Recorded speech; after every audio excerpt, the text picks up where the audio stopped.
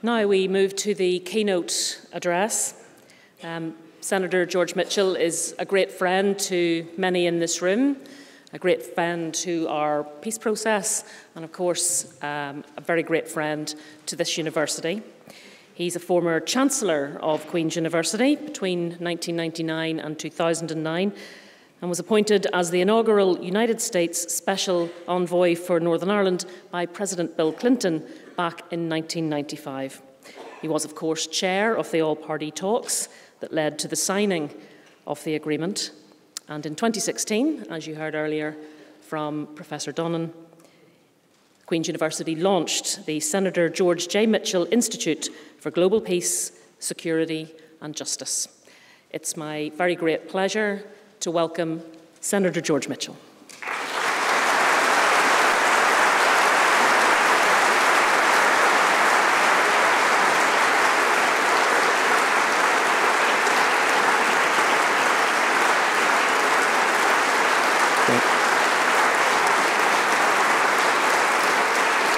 Thank you. Secretary of State, Taoiseach, Taoiseach Bertie Ahern, Vice Chancellor, distinguished guests, and ladies and gentlemen. The powerful video we just watched sets the tone for this afternoon's event. I'm honored to open these proceedings to welcome so many of the key figures in the peace process to this ceremony, marking the signing of the Good Friday Agreement, also known as the Belfast Agreement. I reiterate Professor Donnan's welcome to our chairs and panelists and to all of you in the audience today. History will look back on this day as a reflection of how far we've come in Northern Ireland and how much further we still have to travel. It's fitting that this event is taking place at Queen's, a world-leading international university focused on the needs of the society, a university I was very proud to serve as Chancellor. I'm also honored to be associated with the Institute which organized today's event. It seeks to address the global challenge of building a peaceful, secure, and inclusive world. 20 years ago, the government of the United Kingdom, the government of Ireland, and 8 Northern Ireland political parties declared their support for the agreement that we celebrate today. In the current political climate of Northern Ireland, I think it useful for all of us to recall and to heed the powerful and moving words by which the governments and the parties pledged their support for the agreement. And I quote briefly from their declaration. The tragedies of the past have left a deep and profoundly regrettable legacy of suffering. We must never forget those who have died or been injured and their families, but we can best honor them through a fresh start, in which we firmly dedicate ourselves to the achievement of reconciliation, tolerance, and mutual trust, and to the protection and vindication of the human rights of all. We are committed to partnership, equality, and mutual respect as the basis of relationships within Northern Ireland, between North and South, and between these islands.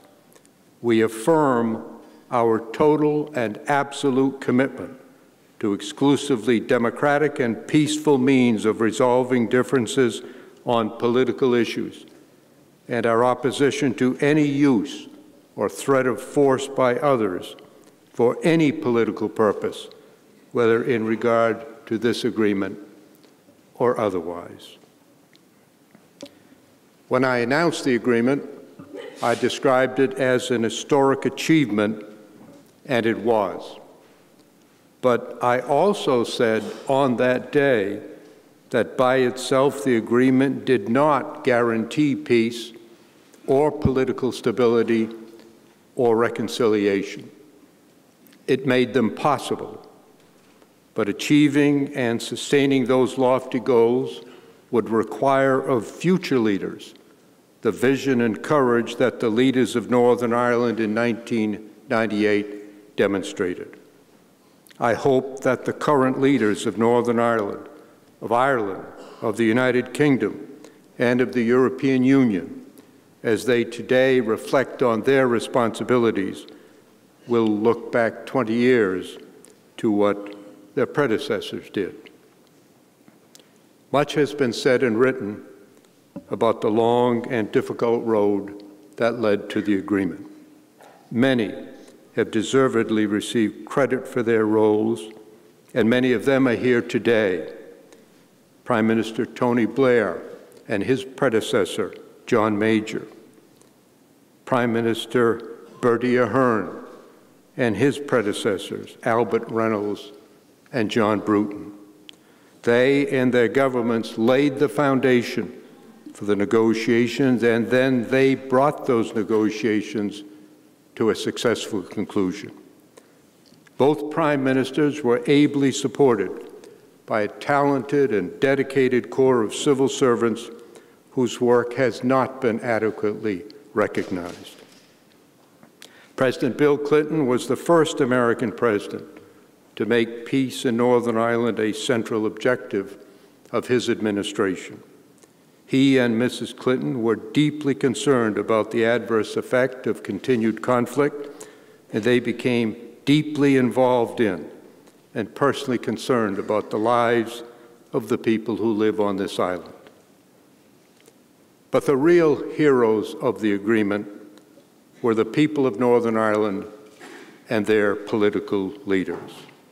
The people supported the effort to achieve agreement, and afterward they voted overwhelmingly to ratify it.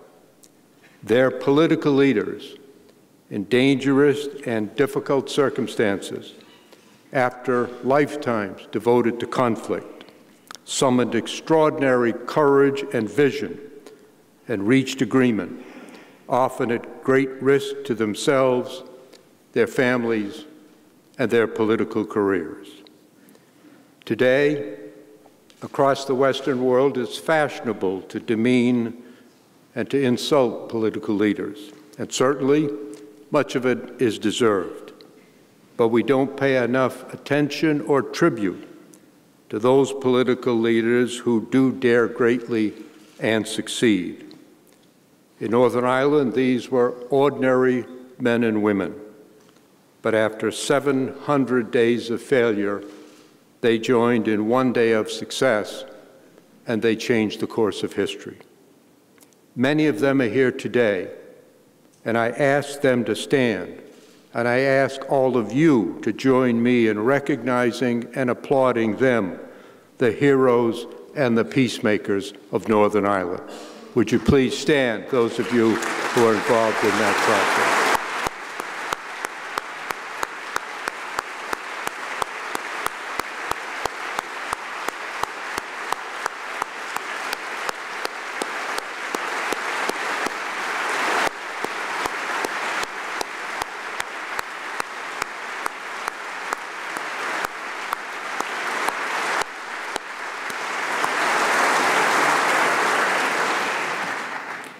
I return to Northern Ireland often because I love this place and the people here. They're energetic, they're productive, they're always a pleasure to be with. Now, it's true they can be argumentative and quick to take offense. As the late David Irvine, a great man and a good friend, loudly said to me on the very first day of negotiations, "Senator," he said, "if you are to be of any use to us, there's one thing you must understand." When I asked what it was, he replied, "We in Northern Ireland would drive 100 miles out of our way to receive an insult. Well, he was right, but nobody's perfect. The current problems in Northern Ireland are difficult, and they're serious, and they must be resolved. But at the same time, we should not hold Northern Ireland to a higher standard than applied to everyone else in the world. Every society, including my own country of the United States, the United Kingdom, and Ireland, has social and political problems. What we must do now is not to despair, not to look backward, but to reaffirm to the people and the leaders of Northern Ireland our dedication to the principle that the political differences here and elsewhere must be resolved through democratic and peaceful means, not through the use or threat of violence. We must reaffirm our continuing involvement, our strong and unwavering encouragement and support, our trade, our tourism, all as tangible evidence of our deep devotion to the cause of peace and prosperity in Northern Ireland. The UK government and the European Union have publicly committed themselves to a Brexit outcome that does not re-establish a hard border between Northern Ireland and Ireland.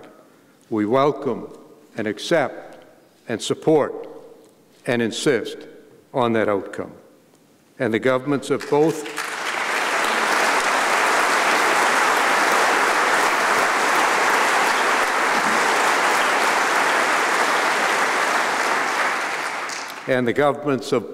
the US and the UK must avoid any political or economic decision that costs jobs or create hardship in Northern Ireland.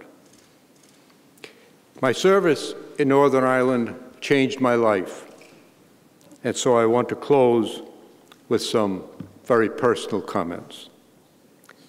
My father's parents were born in Ireland, but they became part of the great migration of millions who crossed the Atlantic Ocean in search of opportunity in the free world.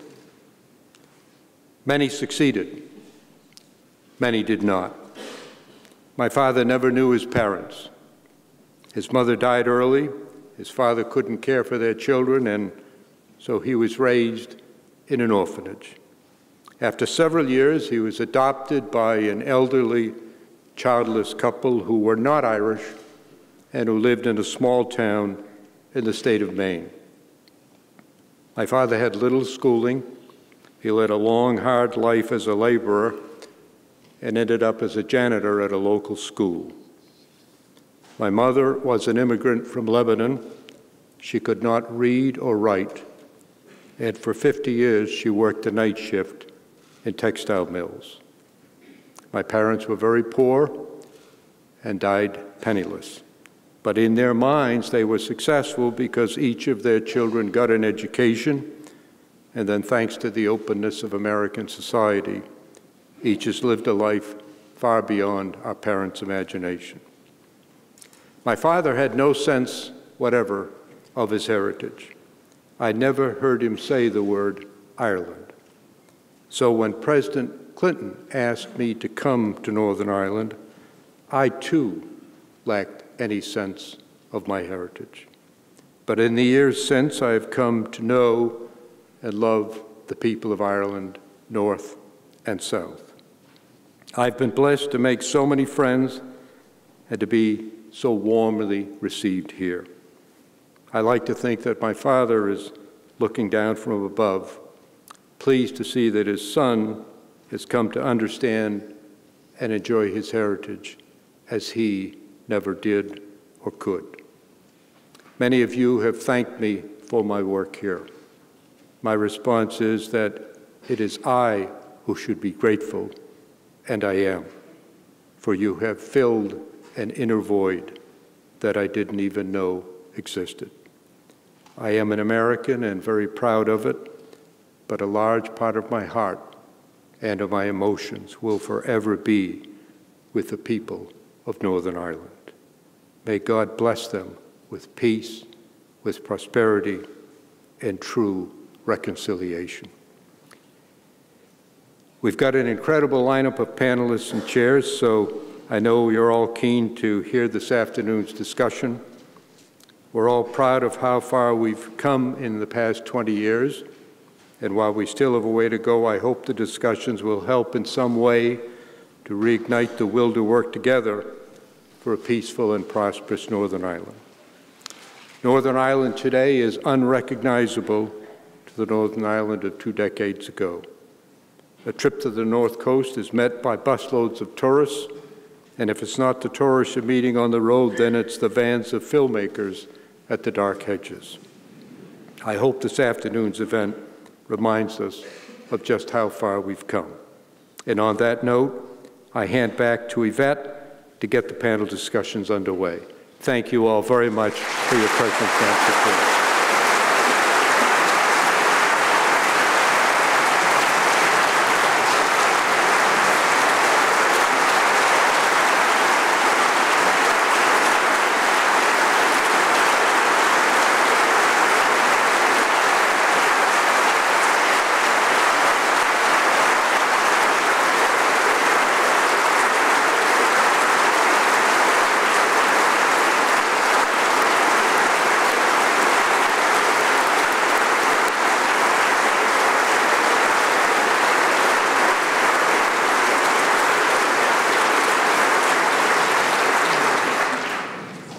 Tone beautifully set, of course, and not for the first time, by Senator Mitchell.